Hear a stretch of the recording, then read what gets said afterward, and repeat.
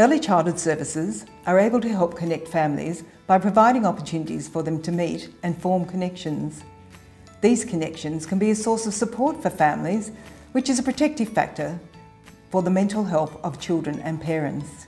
Early childhood services can play a strong role in connecting families with families, and we know that early childhood services of all descriptions, including playgroups as well as more formalised settings, can help to build a connection between families, and that's a strong benefit. I think that early years services are gathering spaces for families and children, and they do offer opportunities for parents to come together and talk to each other about what's happening in their world. They definitely offer those spaces.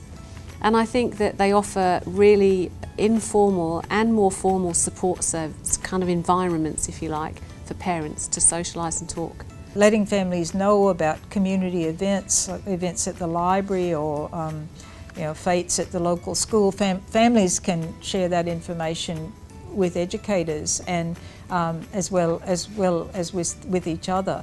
And inviting families to go on excursions, inviting families to participate when you have an incursion, when you have somebody from the community coming into the service. It can be a wonderful introduction for families who might otherwise just not have the transport, not have the energy, not have the time to explore the local library or go to an art gallery or even go to a park. So I think that's part of family support, is not just that kind of one-to-one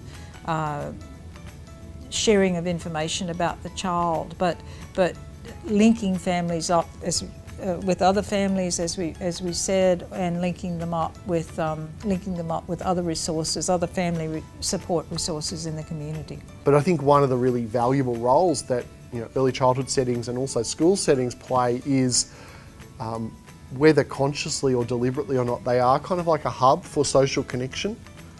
Whether that's just who you talk to at pick-up time, who you see at pick-up time or drop-off time, or who you see at a parent meeting or a social event. And I think where services do that really well, they're able to, I guess, carefully think about the kind of events they might hold that will help parents to make those connections.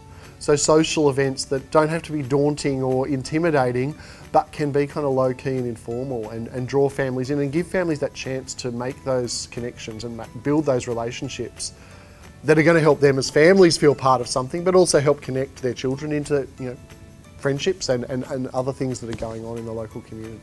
So organising social events, community events, giving families opportunity to participate and do jobs for the service, working bees and fundraising and those kinds of traditional parent involvement activities can be a really good way for families to connect with other families.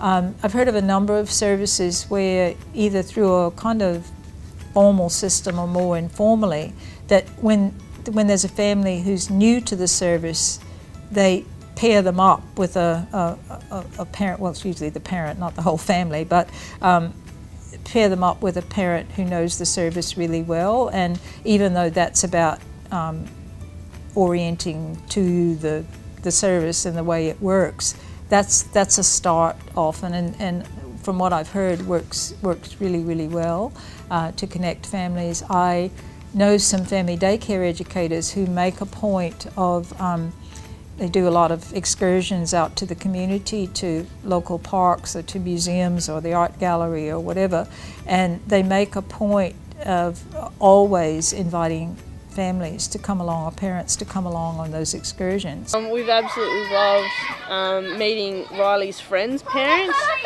and making new friendships and catching up with them on a regular basis. That's been pretty special. You always wonder, will he make friends? And once you get to meet their parents, and it's amazing to see that there's so many lovely people that we've met, and we've been invited to birthday parties, and it's very special, and some of the families, like, they've got the exact same values as you do, and the rules that you have at home are the same in their house, and you're like, wow, they do the same things that we do. So yeah, it's been really great. The environment is such a nice environment where you meet other parents as well, and you meet and greet And there are times when you just discuss your child's play groups and stuff with other parents. It's really nice, and you have a sense of belonging. The relationships we have with other families and parents, they just help provide a very positive feel to the centre and to ourselves. Knowing that many of the other families there are sharing the same values that we're sharing, it just once again helps strengthen and make you feel comfortable dropping your child off there each day. Looking forward to maybe a quick catch up with parents, you know, even if it's just when you're walking out the door and, you know, sharing stories, or if you're going through similar problems, having somebody else there that you can discuss it with.